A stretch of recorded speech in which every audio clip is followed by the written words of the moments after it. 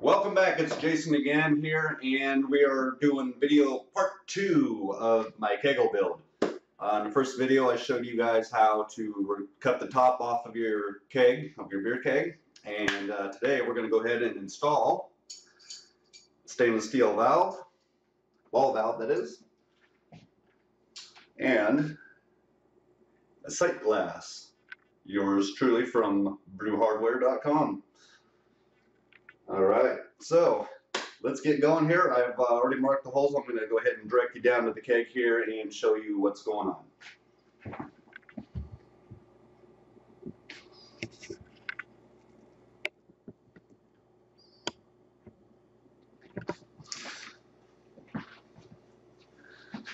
Oh, and if you like the shirt, straight out of beer, you can get one at onebadshirt.com. Best beer t-shirts out there. Trust me, I know. Okay, so here's what we've done here is I've already marked my locations on where I want to have my stuff. I just took on my location pretty much in the center of this, center of my handles up here, and I'm going to go up.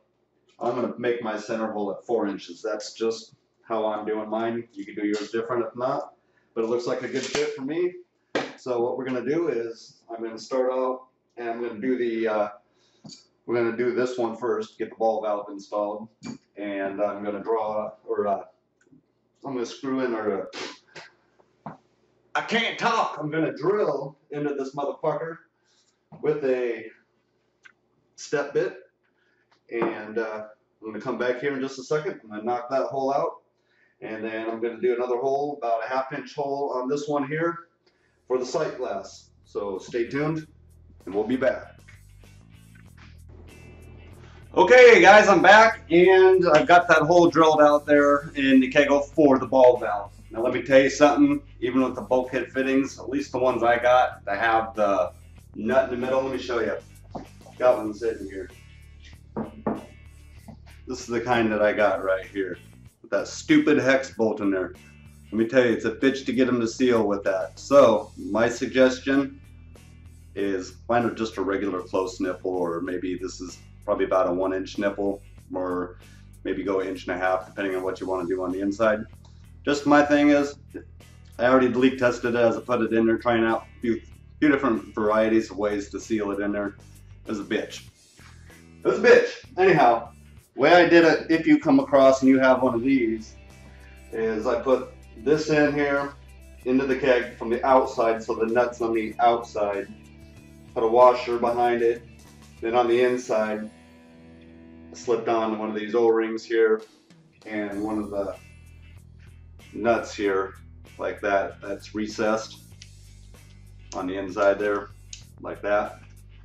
And it seems to be sealing it. So now what we gotta do is we gotta get this ball valve screwed on here. I've already wrapped it with some Teflon tape, and keep in mind which way your valve opens before you thread it on the wrong way and find out you can't open it. So in my case, we go this way. This is open, closed. So just putting it on, it's gonna go like that, and we're gonna thread that bitch on. All right.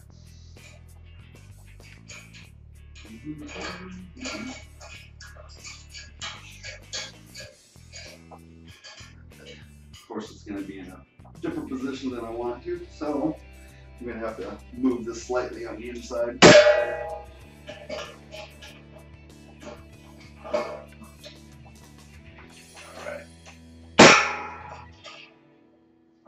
I'm going to attempt to put the whole thing over so that I can get this on nice and tight. Alright. So, boom. There she is. There's the ball valve. Let's see, make sure I didn't screw up that seal bit on that. And if I tilt it up, I get just a slight drip out of there, but nothing to be concerned about. I think I may eventually change this out to one of the straight nipples. Don't get one with a hex in it. It's just a pain in the ass. Now what we're going to do is we're going to move on. I've already marked my hole here, and this is where we're going to put in our sight glass. should look something like this. All right, and then we'll be able to go in there and get our numbers on and all that good stuff, so we can measure it out and calibrate it. Till then, I'll be back again. All right, once again, we are back, and here's what comes with this kit here from ThruHardware.com. Got basically a little bushing right here. Hopefully you can see that. Anyways, they're actually machined for this, and then we got a little flat washer, and this goes on the outside of the keg. This goes inside, this goes outside. Then we just thread this bitch up right alongside where we marked it, and let's see how that goes. All right, now here, see how tight I made this hole. Hopefully, tighten up the unit here. Not really want to damage my threads. Okay, needs a little bit more motivation.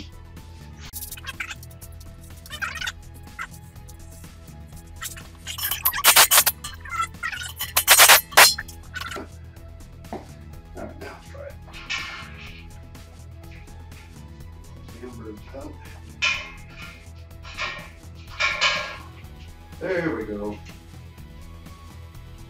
Now, according to the instructions, they say this doesn't have to be super tight.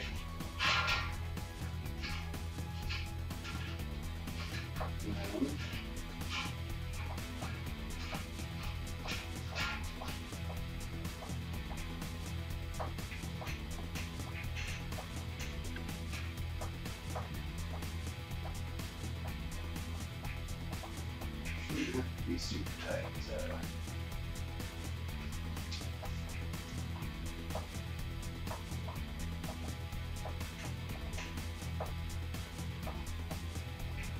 Okay, so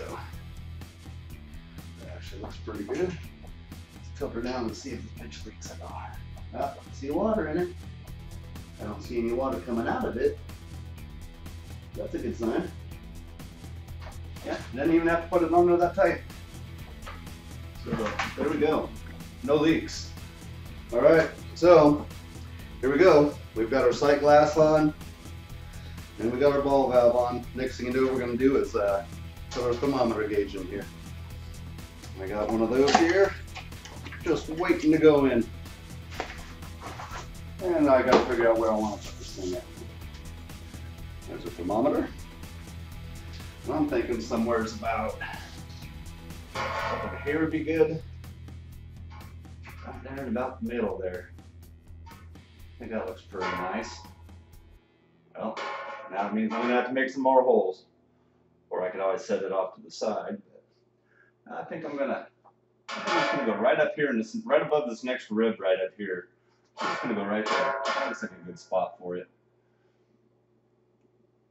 Well, it would be kind of nice to have it lower. Well, up here's where we're gonna go. Of course, that's gonna be, yeah, that'll work. Okay, stay tuned. We're gonna drill this one out now, and I'll be back. Oh, hey, what's going on? Jason back again, just finishing up this keggle build here, and obviously I drilled the hole here, put in this little bad boy here, so now I got the thermometer in there, and same procedure as putting it in as this one and that one. Now we just got to leak test to make sure everything's good. Did a slight leak test on this, just a real quick one, just kind of threw a little bit of water in there, but the real thing is going to be when I actually fill it up and see how it goes. So anyways, that is how you build your keggle. One thing I do need to do still, obviously, I have no idea what the sight glass isn't calibrated yet. So, but I've got a bunch of numbers that I'm going to stick on. Start filling it up, measuring out every time I get to another gallon mark. I'm going to put the sticker on here, and I'll be able to tell how much I've got in there. So anyways, that's it for now. Down the road, the plans are going to be for this I will probably make a top for it. I have a lid that'll actually fit from one of my bigger pots, and I'll probably put that on there, but I'm thinking I might line this entire thing with some of that Reflectix tape, and then I want to make a dip tube so I can get as much water out as possible. But for now, I could just heat up a little bit extra and kind of do my math and figure it out. But anyways, that's the start. That's how you build a keggle. And stay tuned. I'll be making more videos here once I get it all done, and future improvements and mods to this. So stick around, like this video, subscribe, and share it with your friends, and let's get brewing some beer. Jason's out of here.